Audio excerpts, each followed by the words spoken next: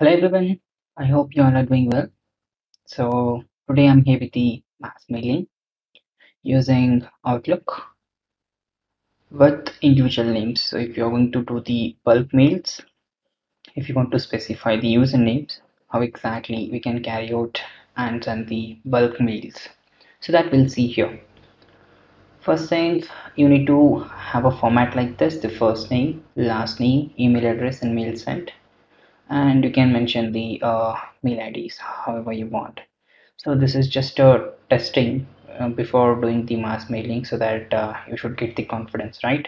So this is the Word document. So if you want to add the first name and last name, you can use this insert merge field. This is the first name, and I'll again use the last name as well.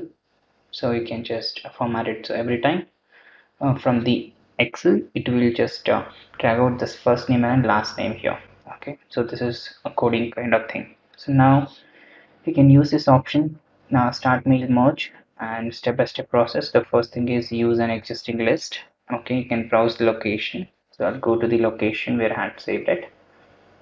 So this is the one, the mass mailing name. Copy, click OK. It will show you the lists. Okay, I'm having only two for testing at the moment. Now next thing, I'll go with the next option. So same thing here. So if you want to add the greeting lines and all, you can add it here.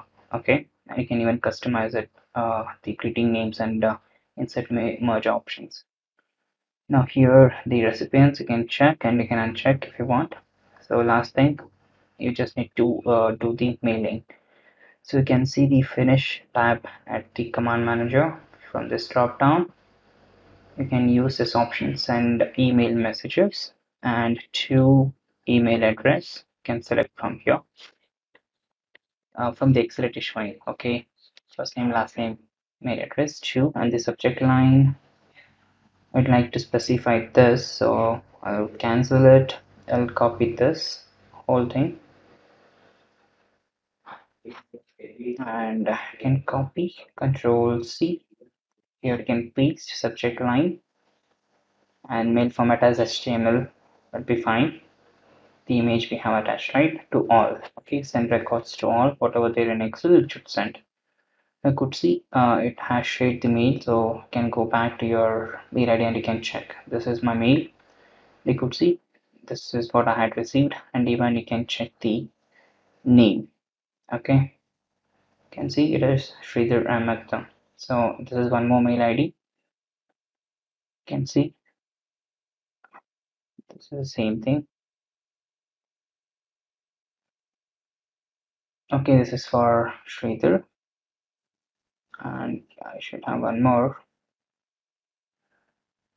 I'll switch here, and this is one more. You can see Girish M, right? So if you click on this, it will take you to the registration form. Now I'll do the mass mailing by using the same method. So this is the format, right? I'll start with the start mail merge, step-by-step process. So I had connected all the things now. You can just go back, previous one. So next, yep. So from here, the first one, the email message. This is the one. Use the current template or start from the template. Okay, whatever the current is there, it is fine. So now I need the Excel file to be attached. Use existing lessons, whatever we have attached it will take. So I'll go with the select from different list. So here from the desktop I'll choose this one. So the links which have got it from various resources, it will be added here. Okay, just click OK, and it will showcase all the mail IDs. First name, last name, email, and mail in the Excel format. Okay, now the first name, last name we have linked. Okay, and then you can just go ahead and can see this is the clickable link which I have attached. You can just simply insert the image and right click and add the hyperlink for the images. So once it is done, you can just preview the image, and last thing is complete the merge. And once you merge it, you can just go with the finish and merge, send mail, okay, to email address from the Excel, and the subject line this. So I'd like to add one more wordings, that is webinar on. this. And yep, that's all. The send records to all. If you simply click on OK, you could able to see all the names. So I'm having almost 1,000 mail IDs. So I prefer not to go with 1,000 in a day. You can go with the 250 to 50 per day. Okay, sometimes it might not work. It will stop all the mails. Okay, you could see this is the one which I got it for one. Okay, so like this, you can carry out the mass mailing if you want to refer individual names instead of specifying the tiers or tier all kind of stuff. So this is the way how we can carry out the mass mailing. I hope this will help you out to deal with your bulk mailing options.